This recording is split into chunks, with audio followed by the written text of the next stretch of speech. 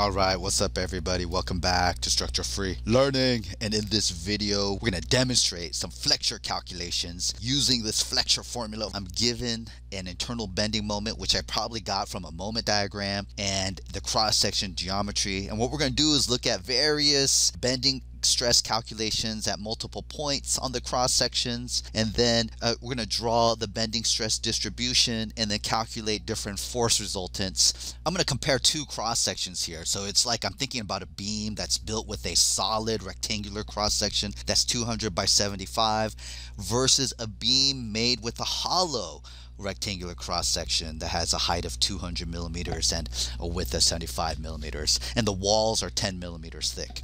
All right, so one of the first things that we want to do whenever we're dealing with the bending formula is determine cross-section or geometric properties. And that usually means getting the centroid and the moment of inertia. And for this cross-section, since everything is symmetric, I have two lines of symmetry, so really the centroid is right in the middle. And that's important too, because knowing where the centroid is important because that tells us where our neutral axis is.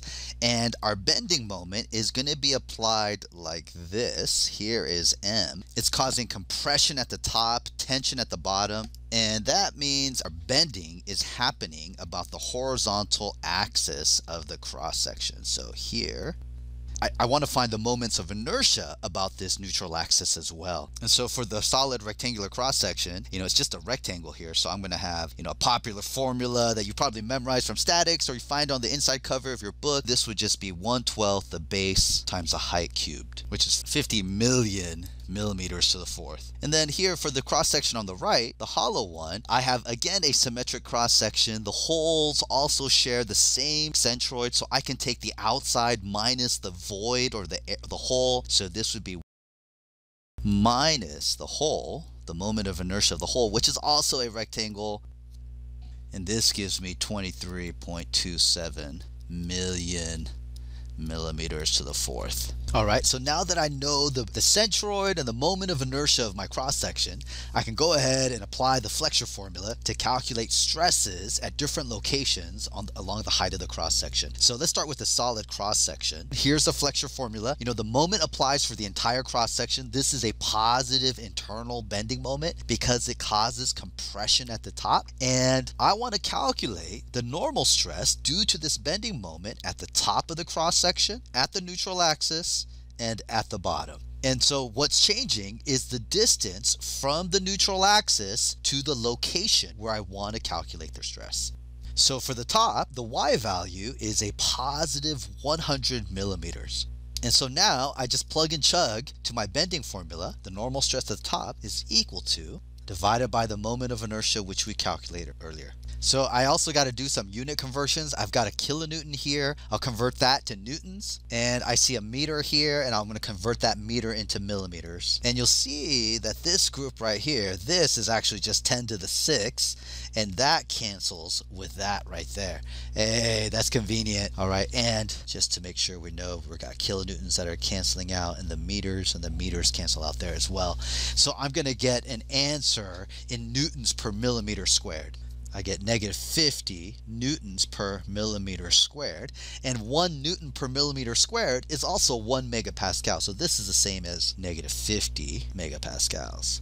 And the negative just means that I've got 50 megapascals in compression. At the neutral axis, Y is equal to 0. And that means my normal stress at the neutral axis is just 0. And then at the bottom, Y bottom is equal to negative 100 millimeters. And here, the normal stress is, and the difference is that I put negative 100 millimeters here. And with all my unit conversions, and this will give me a positive 50 megapascals, which is 50 megapascals in tension. I see that my cross section is experiencing compression at the top or everywhere above the neutral axis, and then it goes to tension everywhere below the neutral axis. And if I look at the flexure formula right here, I can see that, well, this M and I are constant over the cross section, so the bending stress varies linearly with respect to Y. then I could draw a bending stress distribution. And this stress distribution is actually a 3D plot that would look something like this. So here's a cross section. This moment is acting like this on the cross section, and the neutral axis is here, right in the middle. It's really a plane. It's a neutral axis plane. And at the very top, we're experiencing compression. This has an intensity of 50 megapascals, and it varies linearly from the neutral axis. It is 0 at the neutral axis, so the very bottom is experiencing tension. And at the very bottom, there's an intensity of 50 MPa. And you can see how the blue arrows are pulling away from the surface of the cross section, whereas the red arrows are pushing into the cross section. And that's what we have. Now, it's difficult to draw a 3D representation every time. You know, that's a lot of work to do that. So a lot of times what we do, we'll draw a stress profile, which is essentially kind of the side view as if I'm an observer that's standing here. So instead of a three-dimensional representation, you might see a 2D representation, a side view of the stress distribution that we might call a stress profile. And we would call this a normal stress distribution due to the bending moment. And I can use this stress distribution to actually calculate the bending stress at any location on my cross section. So for instance, if I wanted the stress here, which would be 75 millimeters from the neutral axis, well, I could either plug and chug back to my bending formula, or I could say, hey, this point right here is 75 millimeters, and this distance is 100 millimeters. And by kind of basically ratios or similar triangles, the sigma A over 75 is equal to 50 MPa over 100 millimeters.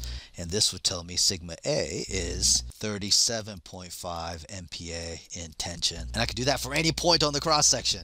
Hey, all right, so that's the solid cross section. Let's take a look at the hollow cross section to see how it's different. And really, the process is identical. It doesn't matter what the cross section is. The only difference is that the moment of inertia that we're going to be using is smaller. And what we should expect from this, and just from the bending formula, is that our stress values are going to go up. All right, so here's my hollow cross section. The only thing that's different between this and the solid cross section is the hole. We want to calculate the normal stress due to this bending moment at the top, the neutral axis, and the bottom. And at the top, just like before, the distance from the neutral axis to the top is a positive 100 millimeters. And my bending formula, and this time we get negative 107.4 megapascals as compared to the 50 megapascals that we got. And we expect that, you know, we basically halved the moment of inertia, so we pretty much ended up doubling the stress at this location. And then at the neutral axis, y is still 0, so the normal stress due to bending at the neutral axis is 0.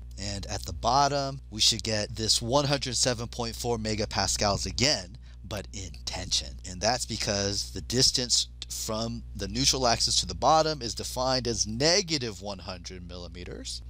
All right, so our stresses are bigger because of the hollow cross section and the lower moment of inertia. Now, our stress distribution, our stress can only act where there's material. And so instead of looking like this, our bending stress distribution will actually have some holes in it, and it would look like this. Hopefully you can start seeing how like the stress block really just kind of takes the shape of the cross section. Damn, that's like a work of art, son. All right, seriously, it looks like a split second here, but shoot, it took me like 17 minutes to draw that thing. Damn. So that's what the 3D stress profile looks like due to the bending moment. It's more convenient to draw a two-dimensional stress profile. We're only going to see the side of it. So here's my normal stress profile due to my bending moment. And if I wanted to calculate the normal stress at the bottom of the flange right here, which is 10 millimeters from the top, that location is 90 millimeters from the neutral axis. I'll call that point A. I could plug and chug back into my bending formula, or I could just use similar triangles or ratios. right? And that's really just 90 over 100 times 107.4. And that will tell me that the normal stress there at the bottom of the flange at what I'm calling point A is 96.66 in compression. All right, so hopefully you have a good sense of how to calculate stresses along the height of a cross section and drawing the bending stress distribution, whether it's in 3D or 2D, and then how you can use that stress profile to calculate stresses as well. Another question that we often get is to calculate the force resultant associated with the bending stress distribution. And it's really just a volume calculation. And so for instance here, if I wanted the compression force resultant, I'm trying to calculate the volume of this triangular block all the way across here. And this compression force resultant, which I'll call C, is technically the stress integrated over the area, but we have a triangle and then I take this area and then extrude it over the width of the cross section. And so this is just 1/2 base here, which is 100 millimeters, times the height, which would be the stress of 50 MPa, and then it's extruded over this width right here, which was 75 millimeters. And we know that an MPa is a Newton per millimeter squared. So when I finish calculating this, I'm going to get a result in newtons.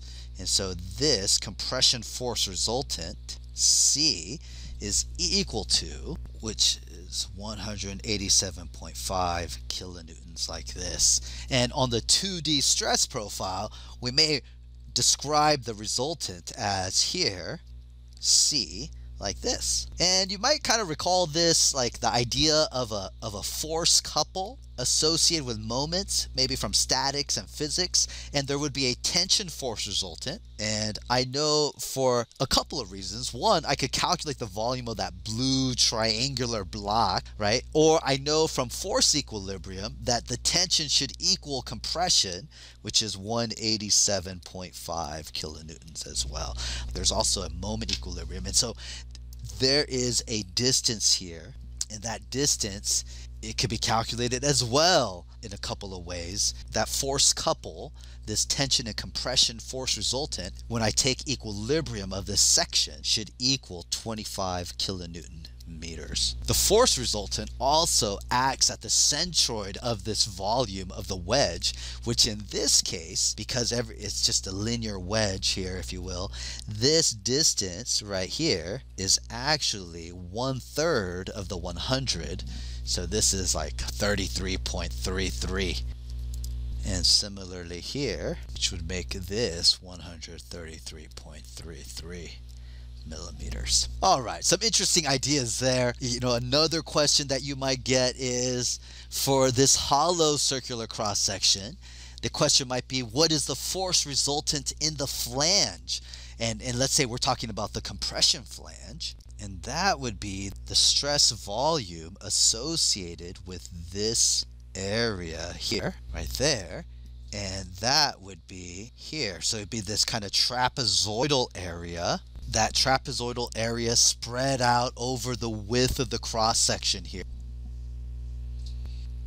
And the compression force resultant in the flange, this is just going to be, let's see, the area of the trapezoid, 1/2, or the average of the uneven sides. In this case, those are the stresses, so 107.4 plus 96.66 times a base of 10 millimeters times, or extruded over the width of 75 millimeters, which is the same as 76.52 kilonewtons in compression. And that would be the force taken up in the flange area.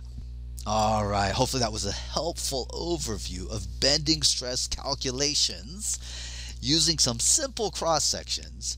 You know, a lot of the times as the cross sections get more complicated, the only challenge is calculating the moment of inertia.